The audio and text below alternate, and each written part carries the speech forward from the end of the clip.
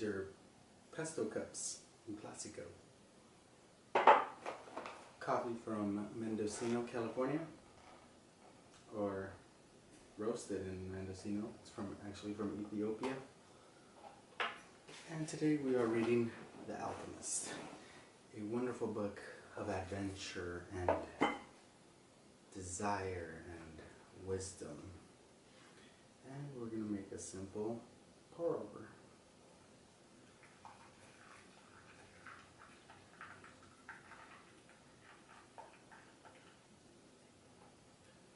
It's supposed to be a lot smoother than that.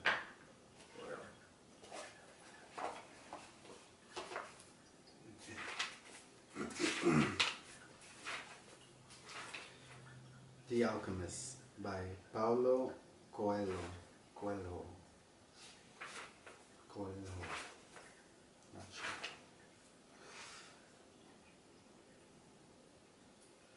Prologue. The alchemist picked up a book that someone in the caravan had brought. Leafing through the pages, he found a story about Narcissus. The alchemist knew the legend of Narcissus, a youth who knelt daily beside a lake to contemplate his own beauty. He was so fascinated by himself that one morning he fell into the lake and drowned, at the spot where he, a flower, was born, which was called the Narcissus. But this was not how the author of the book ended the story. He said that when Narcissus died, the goddesses of the forest appeared and found the lake, which had been fresh water, transformed into a lake of salty tears. "Why do you weep?" the goddesses asked.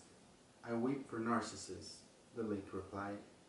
"Ah, it is no surprise that you weep for Narcissus," they said, "for though we always pursued him in the forest, you alone could contemplate his beauty close at hand." "But was Narcissus beautiful?" the lake asked. "Who better than you to know that?" the goddesses said in wonder. "After all, it was by your banks that he knelt each day to contemplate himself." The lake was silent for some time. Finally, it said, "I weep for Narcissus, but I never noticed that Narcissus was beautiful. I weep because each time he knelt beside my banks, I could see in the depths of his eyes my own beauty reflected." What a lovely story, the alchemist thought. And this is the corresponding little drawing. Not sure if I put it correctly. So part 1. Continue pouring.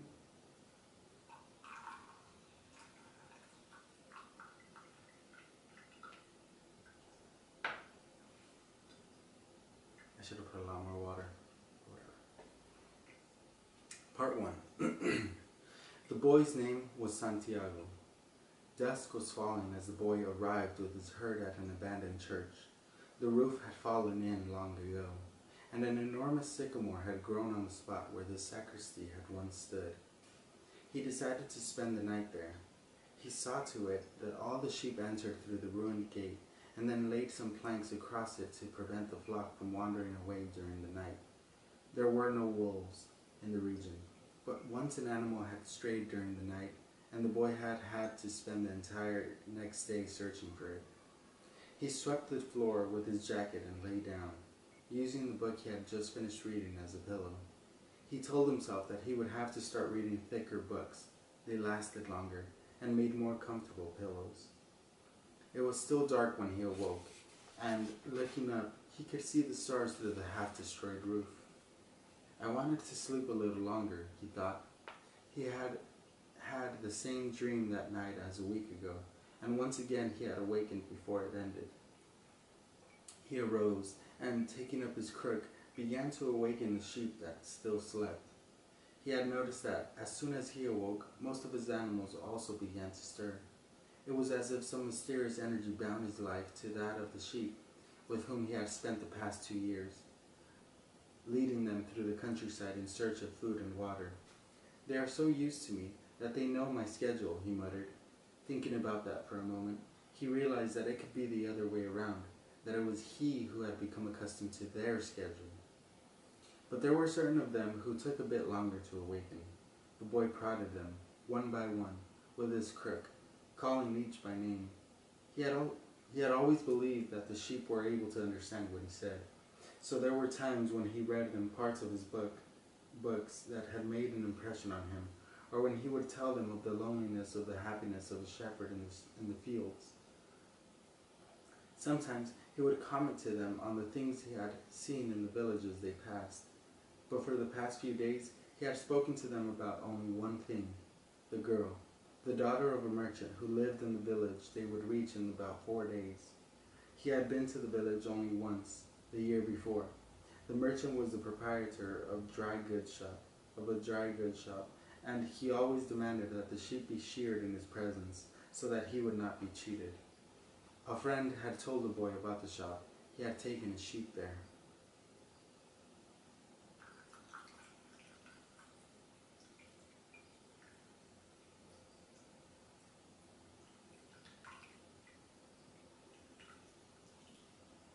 Okay, that should be enough. Let it jerk for a little while. I needed to sell some wool, the boy told the merchant. The shop was busy, and the man asked the shepherd to wait until the afternoon. So the boy sat on the steps of the shop and took a book from his bag. I didn't know shepherds knew how to read, said a girl's voice behind him. The girl was typical of the region of Andalusia, with flowing black hair and eyes that vaguely recalled the Moorish conquerors. Well, usually I learn more from my sheep than from books, he answered. During the 2 hours that they talked, she told him she was the merchant's daughter, and spoke of life in the village, where each day was like all the others. The shepherd told her of the Andalusian countryside, and related the news from the other towns where he had stopped. It was a pleasant change from talking to his sheep. How did he learn to read? The girl asked at one point. Like everybody learns, he said, in school. Well, if you know how to read, why are you just a shepherd? The boy mumbled an answer that allowed him to avoid responding to her question. He was sure the girl would never understand. He went on telling stories about his travels, and her bright Moorish eyes went wide with fear and surprise. As the time passed, the boy found himself wishing that the day would never end, that her father would stay busy and keep him waiting for 3 days. He recognized that he was feeling something he had never experienced before, the desire to live in one place forever.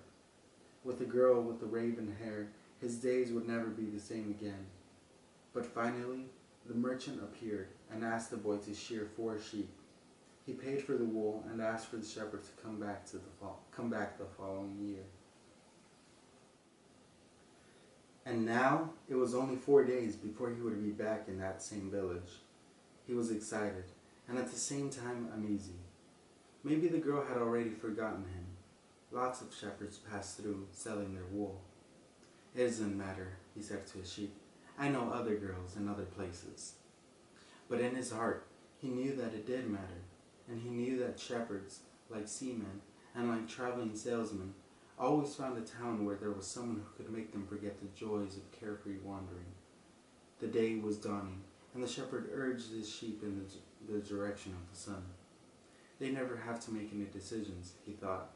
Maybe that's why they always stay so close to me. The only thing that concerned the sheep were food and water. As long as the boy knew how to find the best pastures in Andalusia, they would be his friends. Yes, their days were all the same, with the seemingly endless hours between sunrise and dusk, and they had never read a book in their young lives, and didn't understand when the boy told them about the sights of the cities.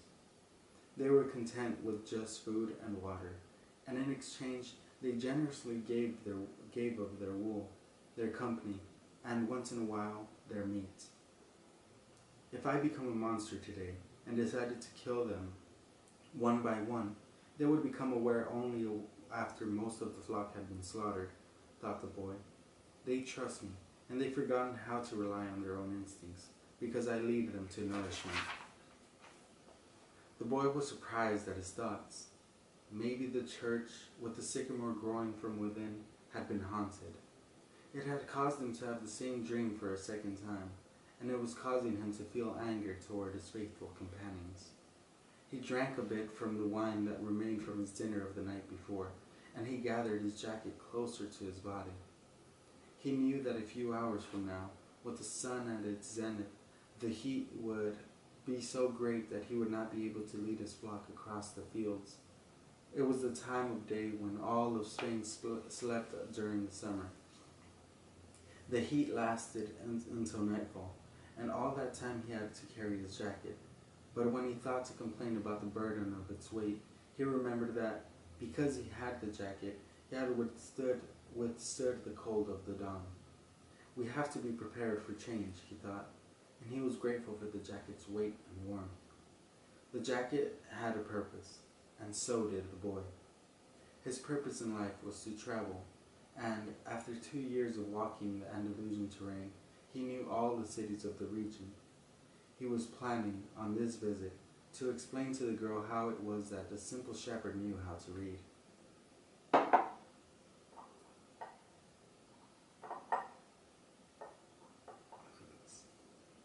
think it's good enough.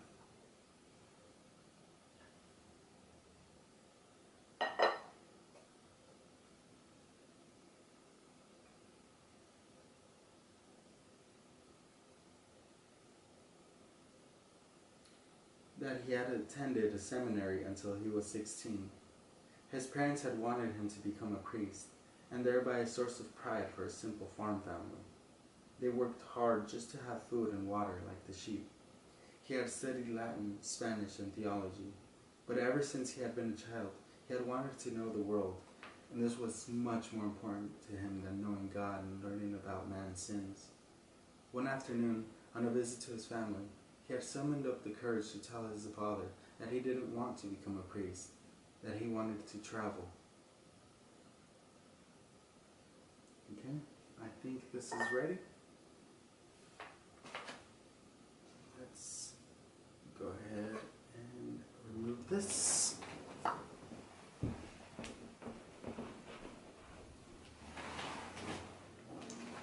And let's see the first sip of a fresh pour-over coffee.